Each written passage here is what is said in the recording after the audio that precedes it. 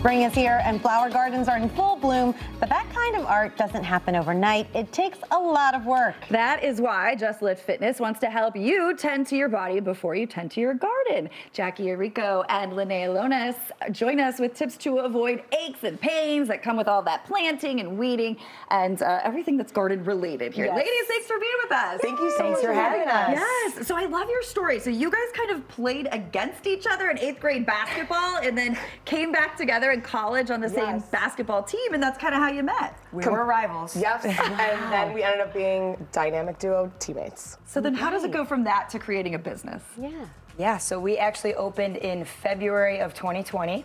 And I knew that I needed some help, and I needed a right-hand woman, and I knew that she was the one for the job, so I roped her in. So I left the corporate world, and we started our own business. I love that. Okay, so Linnea, what kind of work did you do before this? I worked for a medical-based fitness center where we helped all types of individuals, and now we service young adults, active older adults, and anybody who's looking to stay healthy and fit. Moms and dads. So both of you have kind of always been involved in fitness. It's something that came natural to you. Absolutely. There wasn't another choice. This was just our born path. I love it. Okay, so we're talking about gardening today, and I think a lot of people, especially ones who are more active, are thinking, okay, it's not that hard. You're going outside and doing garden. But when you're out there, and especially if you're not incredibly active to begin with, there are going to be aches and pains that we need to focus on. Absolutely. So what we want to do is we kind of want to dig in, and we want to start with doing a self-assessment. So when you wake up in the morning and you know you're going to have a long day's work, we need to see if there's anything that's kind of tight or giving you pains. So Jackie is actually going to kind of demonstrate some of the things we want to do to like warm up our body. So the first one, really important, because guess what? We have a lot of knee pain.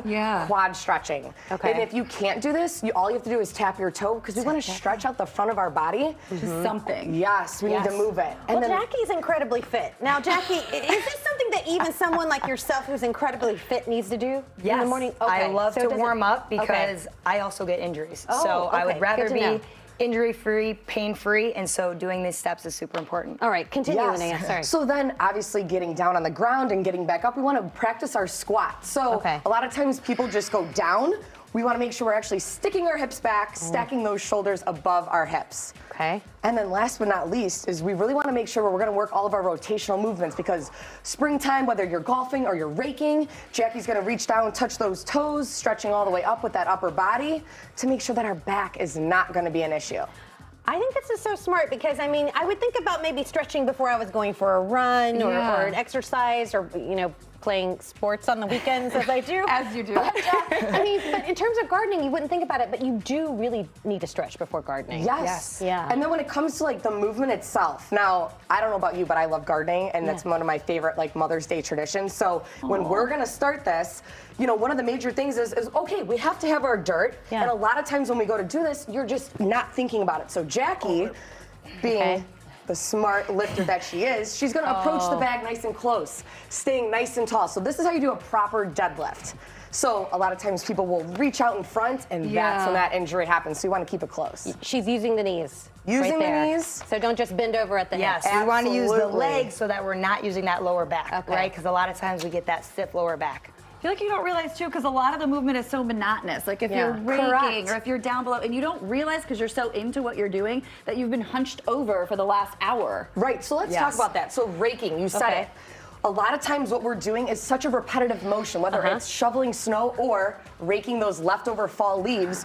What do? You end up using one side, which is gonna kill your back the next day. So I challenge all the viewers out there, if you're doing it on one side, make sure you do it on the other to make yourself stay symmetrical. But yes, it does. But you have to do both sides. I love that. And then I would say one of the other big things is getting down on the ground when it's finally time to plant those beautiful flowers that you're looking for. A lot of times when people stand up, they don't know how to get up. What's the most easy, non-crazy looking way?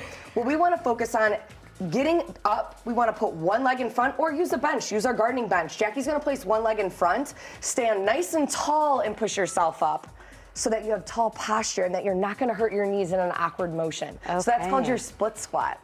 Oh. I was sitting crisscross applesauce the other day on the floor, and I needed help getting up. Like, I'm at that age now where I'm just like, yeah, like you mean on the living room floor, not like gardening. No, I wasn't even gardening, you guys. So this is so, like, I should have been doing flexibility, mobility, and use those legs. And so friendly tools. Let's say you do get hurt, or maybe even afterwards if you don't, but like a Theragun type thing is good. Yes, so active recovery, especially after we've done those movements, is really also gonna help with injury prevention, or if we do pull a muscle and get an injury. So these are two of our favorite tools here. And for the foam roller, we simply just lay on the back here and get the lower back, get the upper back, because we just used all of those muscles, right? So repetitive motion, we just use all of those muscles, and then really our ultimate favorite is the massage. So if you worked all day, to pull the muscle. This is like we're just doing this. Yes, it's pre. So it's pre even before, so that you don't pull the muscles. So this is one of my favorite things to get. Jackie will either do it on your upper back. Have you girls tried this? Oh yeah. This is what I do. Yes. This is the. Does that count as a workout? This is the sport for me. Right there. I love it. I love it. It's so good. It is, and that's one of the best ways to make sure that you're going to prevent feeling sore the next day. So it's like you're planning ahead, because you're doing inconsistent movements or super repetitive movements. And what are you going to do? You want to make sure that you're set to go no matter what. And we should mention, I'm sorry, you guys have a new location opening also in Clarendon Hills. Yes. We are building out our second location, and congratulations. We are having our grand opening party actually this Friday. So stop on by. It's going to be from 4 to 7, and we're going to have a lot of giveaways. And then for anybody who's actually looking at us today and being a viewer, if you call us or mention us, we will give you 50% off of your first assessment with us. I love that. My goodness. You're welcome. Indeed. Listen, I'd love to look like either of you. You look fantastic. And to tell you, you were out doing yard work this weekend. This is what you're going to have to do before more Theragun next weekend. All right, for more information, you can go to jlfitnesstraining.com or find them on Facebook and Instagram. Jackie, Linnea, thank you so much for being with us. Thank you for having us.